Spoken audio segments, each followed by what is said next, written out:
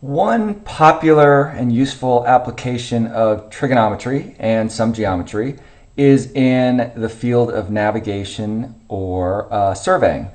And in this video, what I'm going to do is introduce, or for some of you, review topics of navigation that you are seeing in trigonometry. And after a quick introduction, we'll do a couple problems, and hopefully it'll clear some things up for you. One of the things that confused me most when I was a student is how to draw the angles of navigation, and what confused me most was simply that it differs from geometry. As most of you recall in geometry, when you draw an angle, you start at the x-axis and you move counterclockwise. So for example, if this is a 50-degree angle, you would start at 0 and go up to 50 degrees, and there's your angle. This is not what you do in navigation. Navigation actually is you start at what they would call the y-axis, but really what it is it's north, and north is 0. And you start at north, and so if you were to draw an angle of, let's call this 40 degrees, a bearing of 40 degrees, you would start at north, which is 0, and you'd move clockwise. And you would end up with an angle that looks like that. So that's important to keep in mind as we take a look at a couple of examples of measuring angles in navigation and surveying. So here are a few examples. Let's start with the first one. For a measurement of north 30 west, you would start again at north, which is 0, and this one is moving in the west direction 30 degrees. So again, you move this way, and this is the direction of the movement from 0. And similarly, if you were to go north 30 east, you would again start at north, 0, and you would move 30 degrees east in this direction. This is east, this is west, this is south, just like a compass. And knowing that, we can look at the examples at the bottom. We want to move south 50 east. So again, in this case, instead of starting north on this axis, we're going to start at south, and we're going to move 50 degrees to the east. So we move 50 degrees this way, and we have an angle of 50 degrees, and actually it's a direction in this manner. And lastly, we would have south 50 degrees west. So again, we start south and then we move 50 degrees west, and we have our angle such as that. So those are some examples of that. And finally, another way of expressing direction and movement and angles in navigation are the terms bearings. And this can be a little bit confusing, but basically it's the same sense in the previous page, except you're always starting at due north. So when somebody says a bearing of due east, that's pretty obvious. You have north, east, south, west. So due east, of course, is just straight down the horizontal axis, and that would be your bearing. So you'd be moving from here to here. And if you wanted to move southwest, you would again start at some given point, and you would move directly southwest. And of course, this is equivalent to south 45 degrees west. And then if we want to move again using bearings, if you don't have something on the poles north, east, south, west, we have, let's say, 60 degrees. You always start at north, which is 0, and you always move clockwise.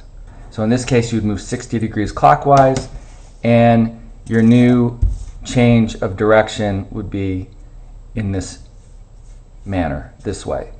And of course, if you have 300 degrees, we'd start at north, and we'd move clockwise 90, 180, 270, 300, and so you would have a directional movement this way. So the movement is actually going in this direction. Okay, so let's keep those in mind. We're going to do a couple word problems.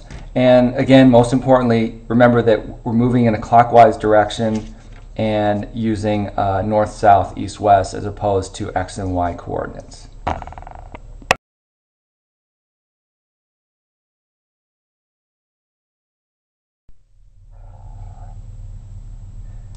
This first word problem example, we'll get to use a couple of the navigation terms. It's pretty straightforward.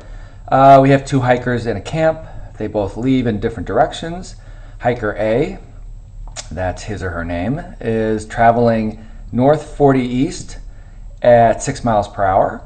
And hiker B is traveling in a different direction. North 70 west is the compass setting or direction at 5 miles per hour. How far apart are they after 2 hours? So like most word problems, what I like to do is draw a quick sketch. And let's make our little camp here. Here's the campsite. And since we're using navigation, I'm going to draw a north-south, east-west grid. Okay. And traveler A goes north 40 east. So as we saw before, you start at north, and we're going to go 40 degrees east, and that'll give us a rough sketch of about like this. Okay, this is 40 degrees. Okay, and the distance that this A traveled is 6 miles per hour. So after 2 hours, that person has gone 12 miles. And then at the same time, B has left, and he or she has gone north 70 degrees west. And so it's going to look something more like this. And the length of this one is 10 miles. And this is going to be 70 degrees, 40 degrees. And for you geometry people, you of course recognize that this is 20 degrees here and 50 degrees here. But nevertheless, what we're looking for is the distance between B and A, which is this straight line. And you can see we have a triangle. So if you are in trigonometry, you can recognize that this looks very similar to solving triangles where you are given two sides and the included angle. And the included angle in this case is this is 70 degrees, this is 40 degrees. Therefore, the included angle is 110 degrees. And as you might recall from trigonometry, when you have two sides and the included angle, you can find the rest of the components of this triangle, most specifically this side, using the law of cosines. So, for a quick review, the law of cosines, the formula is c squared equals a squared plus b squared minus 2ab times the cosine of c. So it's basically, in this case, the distance we're looking for, this will be c, is going to be squared is equal to a squared plus b squared minus 2ab and the cosine of the opposite angle. So let's just use some quick substitution. C squared is equal to 10 squared plus 12 squared minus 2 times 10 times 12 times the cosine of 110 degrees. As you can clearly see, 40 here and 70 there. And we start finding these values. This is 100 plus 144 minus 240 times the cosine of 110. So I pull out my little handy dandy calculator. And the cosine, remember to use degrees, not radians, is negative 342, I'm sorry. And then simplifying, we get, this is 244 minus negative this times 240 is minus negative 82.1. So c squared is equal to 326, roughly. And then c is therefore equal to the square root of that, which is about 18.05. And that is the distance that the two hikers are. And again, we can check it's reasonable. This one went 10 that way, 12. If they were going straight across, it'd be 22. But since they're at a little bit of an angle towards each other, the answer is 18, and that is the solution.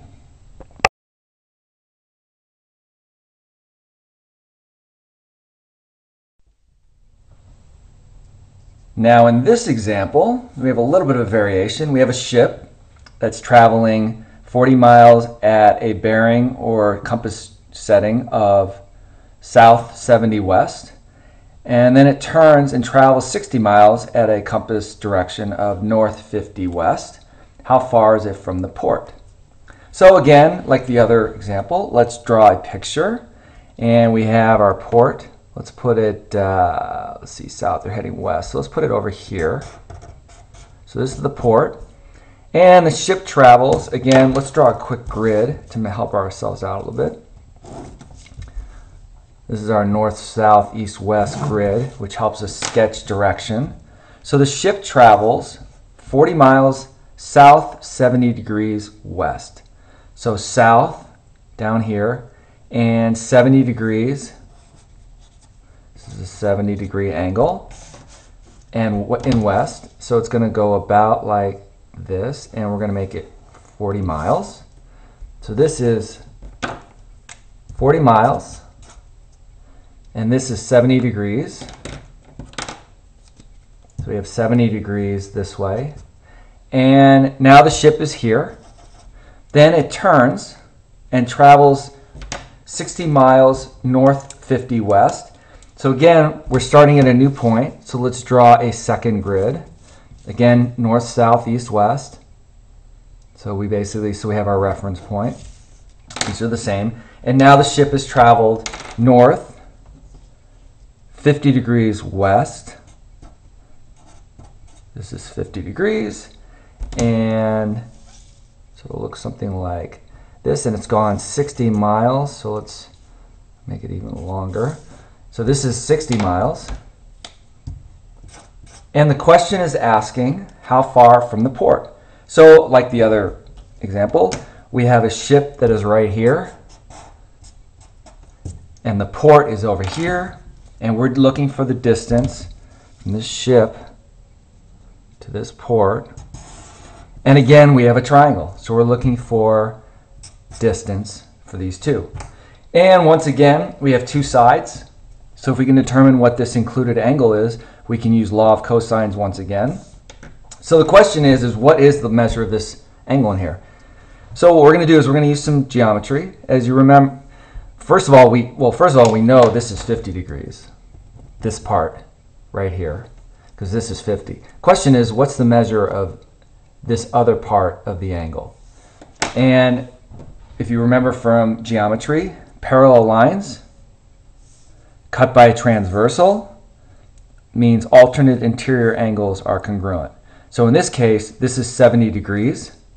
If this is 70 degrees, that means this must be 70 degrees as well. Because these are, if I turn it sideways, you can see, these are parallel lines cut by a transversal. Therefore, alternate interior angles are congruent. So anyway, we have 70 degrees, 70 degrees. So now we have this triangle. I'll redraw it.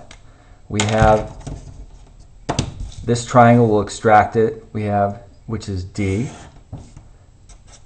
And this side is going to be 40. And this side is going to be 60. And we just determined that this inside is going to be 120 degrees. Okay? So let's take our formula again, and we'll use law of cosines. So we have d squared equals 60 squared plus 40 squared minus 2 times 40 times 60 times the cosine of 120. Okay, and therefore d squared is equal to 3600 plus 1600 minus 4800 times the cosine of 120, and the cosine of 120 is negative 0.5. We should have known that. It's a 30-60-90 triangle. So 120 would be, cosine of that is 0.5. Therefore, d squared is equal to 5,200 minus minus, so plus 2,400 equals 7,600. Therefore, d is equal to the square root of 7,600, which is 87.2. And that is the distance that the ship is from the port. And again, it makes sense because if it was going straight west, it would be 100. But because the angles are in, it's going to be less than 100, and therefore it's 87.2. And that's our solution.